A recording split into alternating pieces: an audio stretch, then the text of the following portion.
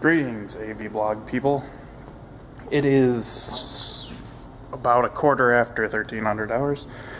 13:14, in fact, on Monday, July 6th.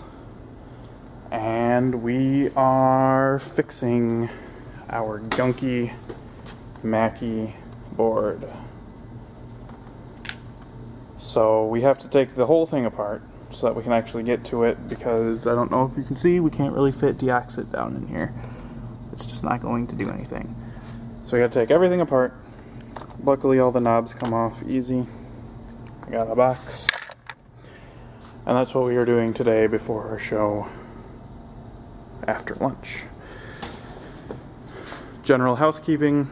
We moved the shelf that was back in the corner, took all of the stuff off of it and put it on the floor because we brought all of the records up from archives, and now they are up here, and now they have a shelf, and they're moderately organized in that we know about what type of music is where, but basically top shelf is stuff that we're actually going to listen to, and this is more just so we actually have stuff.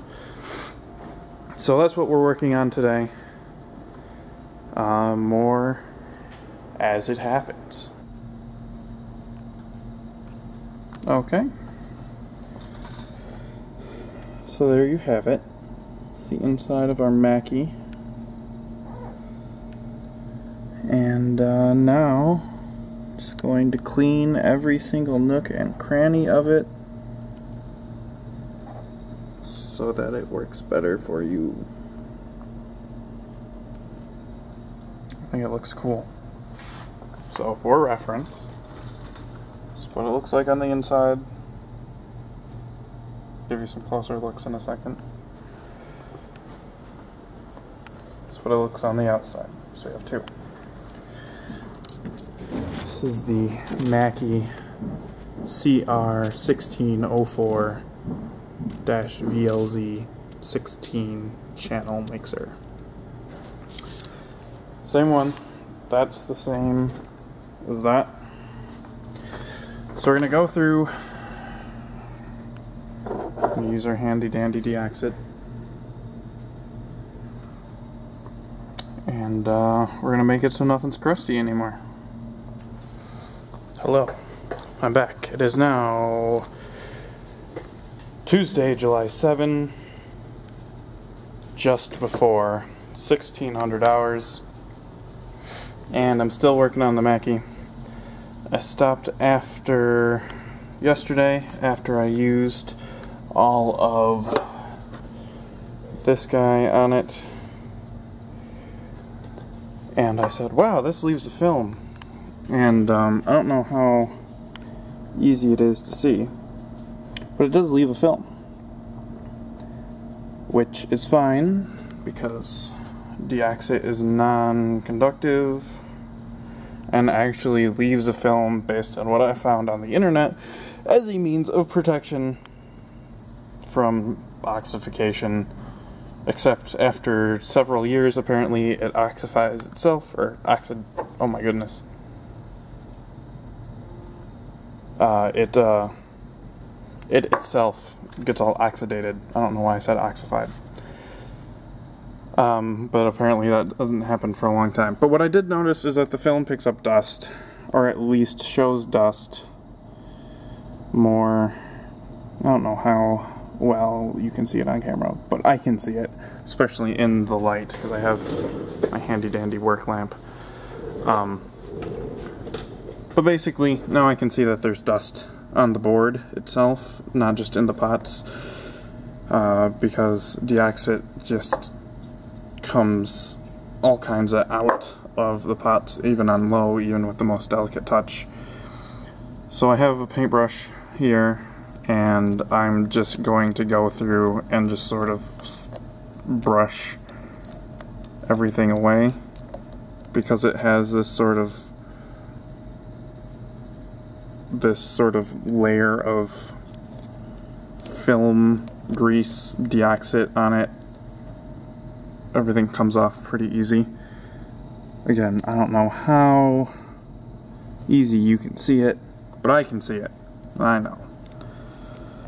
So that's what I'm doing today, and then I'm going to put it back together.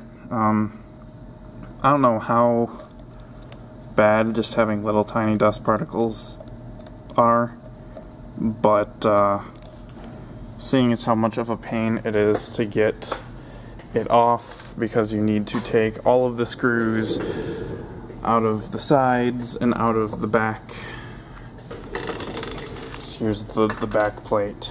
You gotta take all those screws out, and then there's a whole nother, all of these holes here that are in seemingly random places. You have to use this tiny little guy to get them out, and it's a pain. So I would rather do this painstakingly and meticulously the first time, and have it please work as well as we want it to be working the first time, and then I won't have to do it again. I won't have to open it all up, even though I'll probably do it again with the other one, which also has crazy connectivity issues due to oxidized pots and whatnot. I'll probably do that with maybe with Katie, or have the camera on me the whole time or something. But yeah, that's what I'm doing. I'm just going to brush a lot of the dust away. I'm probably going to test all of the knobs and faders again. I actually used the fader deoxit with the faders. I'll probably get the brush in there too. I noticed there was some schmutz in there as well. But that's what I'm doing today. Will is working on some narration stuff. Katie is working diligently on the first radio show that's actually a specific radio show and not just Will and I jawing, which will be called What's That Noise?, which will examine all of the sub and micro genres that you roll your eyes at and say, why is that even a thing?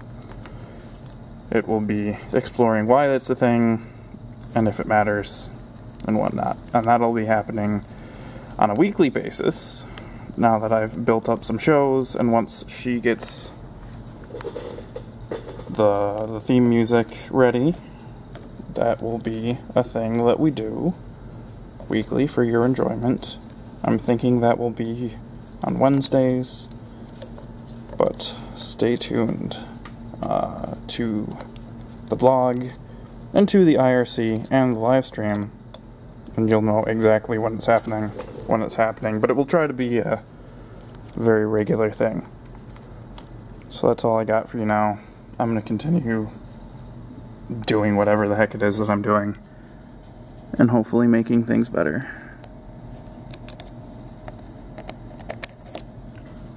So, until later. It is, what is it? 17:26 hours. Still the 7th.